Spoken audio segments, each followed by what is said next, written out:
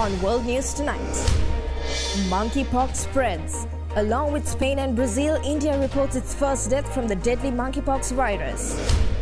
Trip confirmed.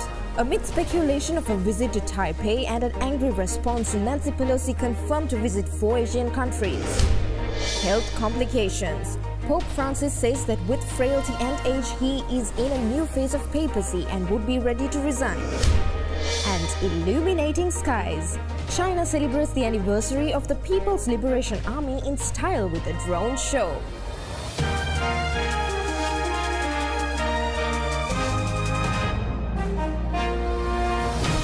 This is Derana World News Tonight. Reporting from Colombo, here is Suzanne Shanali. Very good evening and thank you for joining us on World News Tonight. Now, as monkeypox cases continue to spread across the world, India has now reported its first death linked to the viral zoonotic infection. Spain has also reported a second death from the monkeypox in as many days. These are believed to be the first confirmed monkeypox fatalities in Europe since its recent spread beyond Africa. To get further details from India, we have Derana World News special correspondent Gayatri Gunasekara, who joins us now from Delhi in India. For more, Gayatri, over to you. Yes, Shanali, a 22-year-old youth with monkeypox symptoms passed away in Kerala's Tessar district after traveling from a Middle Eastern country. The state administration has announced its intention to undertake a high-level inquiry to look into the case.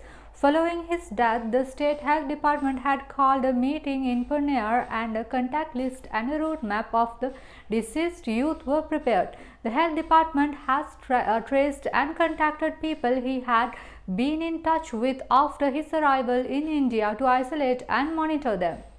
The state government said that while the results of the tests done in UAE confirmed the presence of the monkeypox virus, a probe would be conducted to ascertain the cause of the death. India has so far had 4 confirmed monkeypox cases, 3 of them in Kerala. The patient who had the first reported case was discharged from the hospital.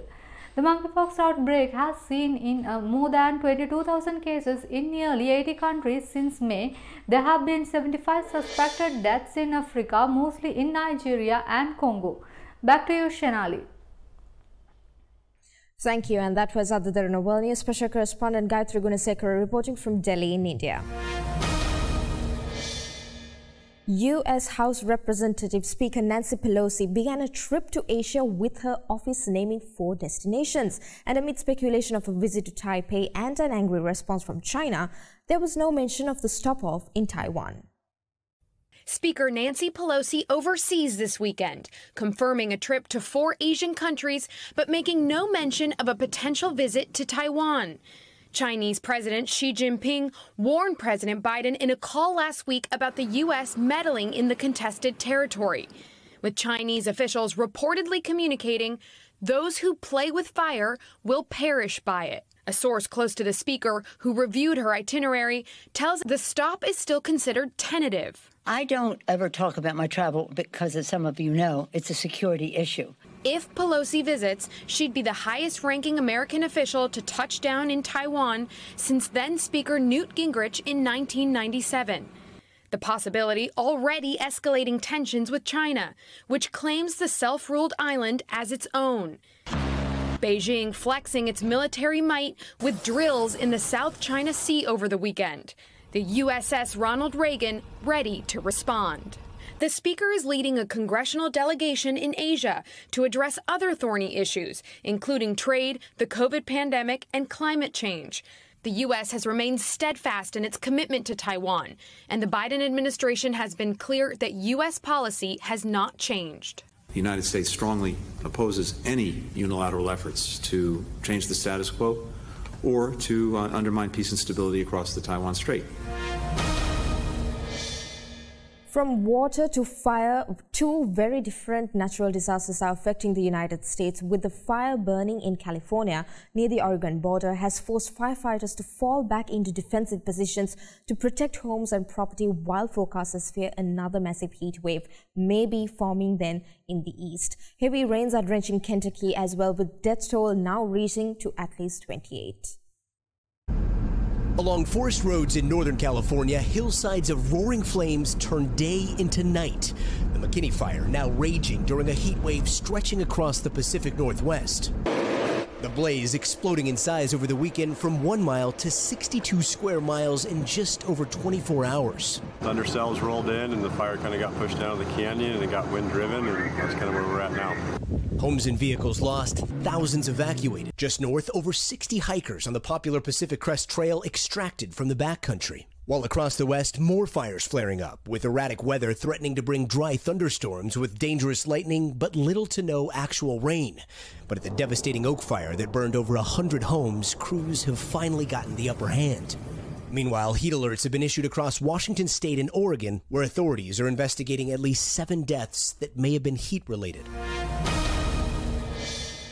U.S. President Joe Biden has retested positive for COVID-19 just days after the White House said that he had been given the all-clear to leave isolation in a rare case of a rebound following treatment with an antiviral drug. U.S. President Joe Biden tested positive for COVID-19 again in what the White House doctor described as a rebound case seen in a small percentage of patients who take the antiviral drug Paxlovid. The 79-year-old president, who emerged from isolation on Wednesday after testing positive earlier this month, issued a video statement on Saturday. Hey folks, Joe Biden here. Tested positive this morning. Going to be working from home for the next couple of days. And I'm feeling fine. Everything's good. Biden will return to strict isolation, according to the White House, and will cancel planned trips to his home in Wilmington and work trip in Michigan. Studies have shown that a small percentage of people taking Paxlovid, used to treat high-risk patients, will suffer a relapse or rebound days after the 5-day treatment course has ended. The White House doctor said there is no plan to reinitiate treatment, given Biden's lack of symptoms. Russian President Vladimir Putin says Russian Navy will soon be equipped with hypersonic cruise missiles. He added that the specifics of their development will be dependent on Moscow's interest, with some speculating that it signals more attacks against Ukraine are in the pipeline. The Russian Navy is set to receive hypersonic Zircon cruise missiles within the next few months. This, according to Russian President Vladimir Putin, speaking on Russia's Navy Day on Sunday. We will provide protection firmly and by all means. The key thing here is the capability of the Navy forces, not to mention the latest Zircon hypersonic missile systems, which have no countertypes in the world and no barriers. Dear comrades, their delivery to the Russian armed forces will begin in the coming months. Russia first tested the Zircon hypersonic cruise missiles in January 2020 and claimed they reached speeds of over 10,000 kilometers per hour, or 9 times the speed of sound, and are able to strike targets within a range of 1,000 kilometers. Touting their firepower, Putin says the missiles will be used against any country that decides to infringe on Russian sovereignty and freedom. That message also came as Putin signed a new 55-page naval doctrine, which sets out the broad strategic aims of Russia's Navy. According to the doctrine, Russia's main threats include the strategic policy of the U.S. to dominate the world's oceans and the movement of NATO closer to Russia's borders. Let's go into a short commercial break. We'll be back soon with more world news.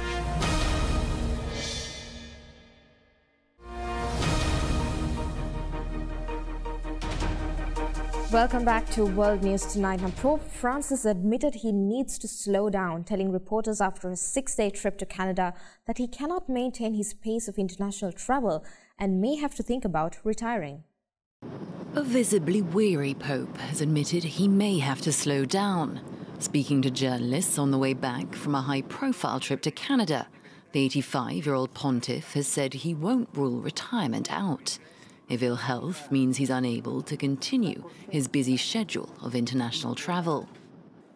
I don't think I can continue doing trips with the same rhythm as before. I think that at my age and with this limitation, I have to save myself a bit in order to be able to serve the Church or decide to step aside. This, with all honesty, is not a catastrophe. A pope can be changed. There is no problem with that. During much of the pontiff's visit, he relied on a wheelchair due to knee pain.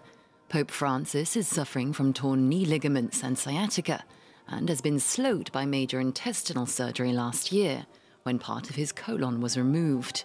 The trip to Canada was Pope Francis's 37th international voyage since becoming Pope in 2013.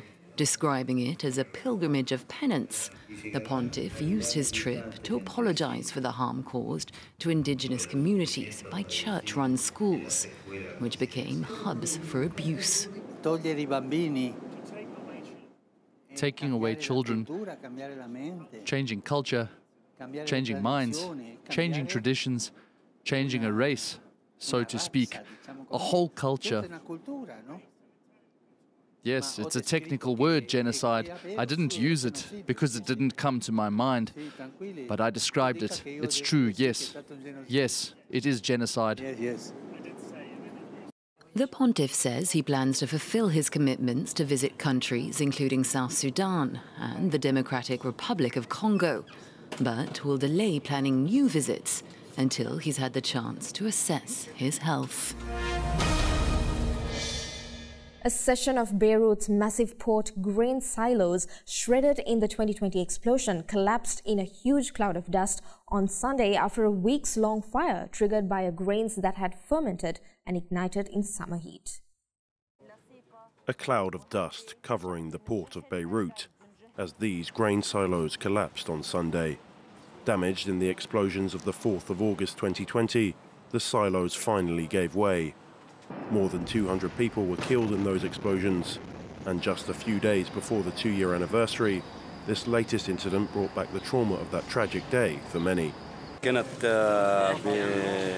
I was running some errands from the house, and we saw the silos collapsing on the way. It was the same feeling as when the blast happened. We remembered the explosion. A few big pieces fell, and my son got scared when he saw it. Already weakened, a fire broke out in the most damaged part of the silo just over 2 weeks ago. According to the Lebanese authorities, the fire was caused by high temperatures and the fermentation of grain. Some silos contain more than 3,000 tons of wheat and other grains, something that is a constant worry for the residents of Beirut. We are not worried for ourselves, but for our children. From the rising pollution and odours, we don't even have electricity now.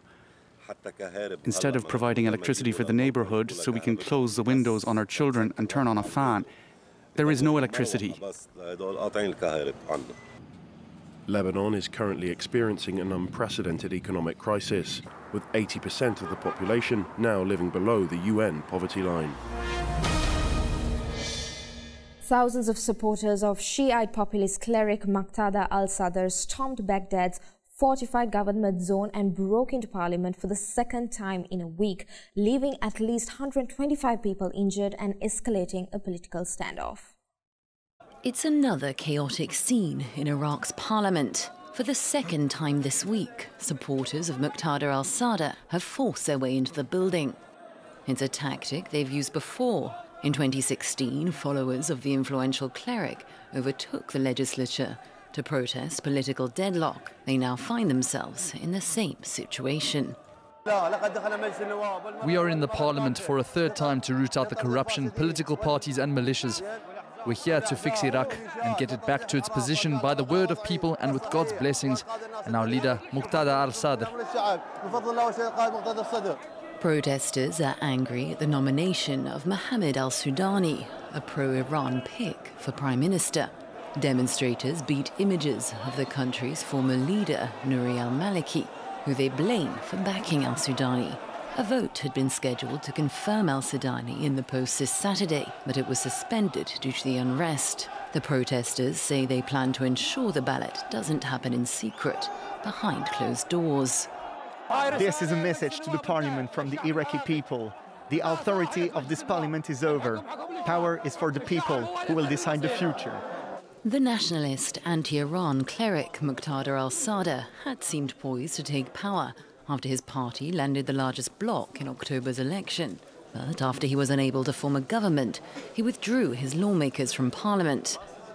By mobilizing his supporters now, al-Sadr is showing he's still able to assert control over the political process.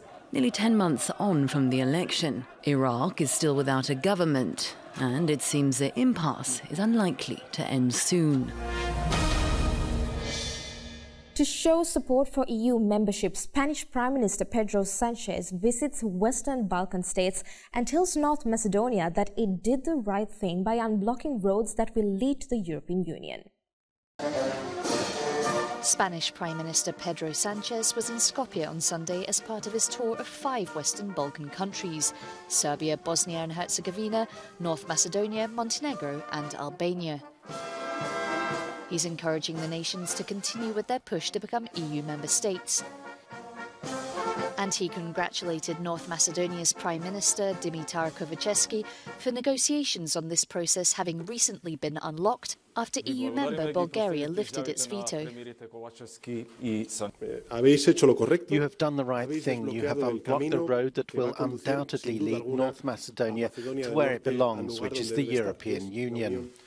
North Macedonia is European both geographically and historically, and now you are one step closer to your longed-for goal. Earlier on Sunday in Montenegro, Sanchez also assured President Milo Đukanović that the country has everything to become a great example for EU integration in the Western Balkans. And on his visit to Bosnia, Sarajevo's EU aspirations were also backed by the Spanish PM. He called on its leaders to reduce internal tensions, engage in dialogue, and move forward together on the reforms needed to become a member. The Balkan nations are all in different stages of the EU accession process. EU officials have recently sought to encourage governments there to move on with reforms amid concerns over Russia's efforts to boost its influence in the region. Sanchez will conclude his tour of the Western Balkans in Albania today. Kosovo was excluded from his trip as Spain does not recognise its independence from Serbia.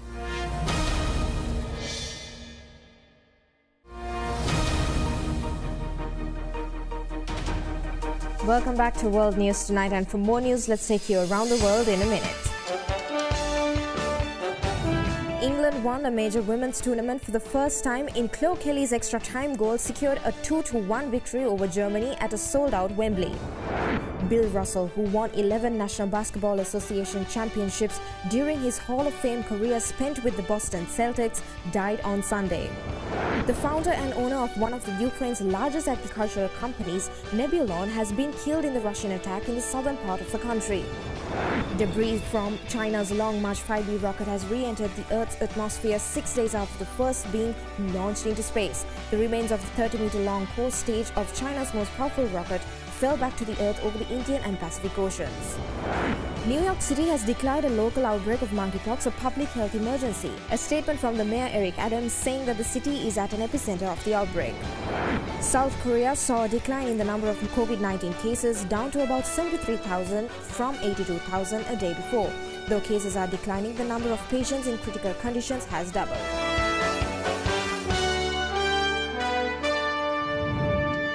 And that is all the news we got for you tonight. Join us again tomorrow for more news around the globe. In case you missed to watch any of the stories we aired tonight, you can always rewatch by catching us on our YouTube channel, youtube.com/otherderana English.